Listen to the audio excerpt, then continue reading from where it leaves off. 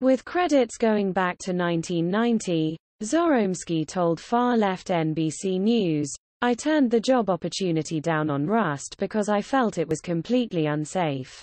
To save money, Zoromski said the film's producers, Baldwin is a credited producer, took two separate jobs, prop master and armorer, and combined them into one job. "I impressed upon him," he said, "that there were great concerns about that, and they didn't really respond to my concerns about that." In a separate interview with the far-left LA Times, he described Rust as an accident waiting to happen. "You never have a prop assistant double as the armorer," Zoromski said. "Those are two really big jobs." Walters, the production manager, sent Zoromski an email September 24 that read, "We'd really like one of the assistants to be the armorer that can push up on the gunfights and heavy armor days," according to a copy of the email shared with the Times. Walters did not respond to requests for comment. Zoromski replied, "Unfortunately, I have to pass on this opportunity. I am grateful for your interest and wish nothing but the very best for you, your crew and the show." After I pressed send on that last email, he added, "I felt, in the pit of my stomach, that is an accident waiting to happen."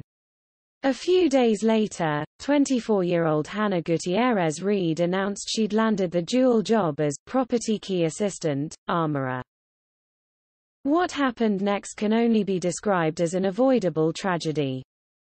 According to reports and police documents, 3 firearms were left outside on a cart during the lunch hour. After everyone returned from lunch, the assistant director grabbed a gun off the cart, went inside the church set where Alec Baldwin was rehearsing, handed Baldwin a gun, and shouted, "Cold gun," which means the gun will not fire, not even blanks. When Baldwin was rehearsing with the director of photography Helena Hutchins and director Joel Souza. He pulled the gun, pointed it at Hutchinson, for some reason, and it went off. Hutchins, a 42-year-old wife and mother, was killed. Souza was injured after the bullet passed through Hutchins. In the above 2 paragraphs, the violations of both firearm procedures and common sense are legion. The firearms should have been secured during the lunch break. The assistant director should not have done the armorer's job of picking up the gun and handing it to the actor. The assistant director obviously did not check the gun to be sure it was safe. A rubber gun should have been used during rehearsal. Whoever handed the gun to the actor should have shown the actor it was not loaded, and the barrel was clear. While pointing at the ground, the gun should have been dry-fired 6 times to prove it was empty. As both producer and actor, Baldwin should have insisted on being shown the gun was empty. Baldwin should have double-checked the gun himself. Baldwin never ever should have pointed that gun at anyone, no matter how safe he believed it was. We're also being told the gun misfired, went off accidentally, on more than one occasion, and that on the morning of the shooting numerous crew people walked off the set over, among other things, safety concerns. This whole production sounds chaotic, slapdash, and unbelievably dangerous.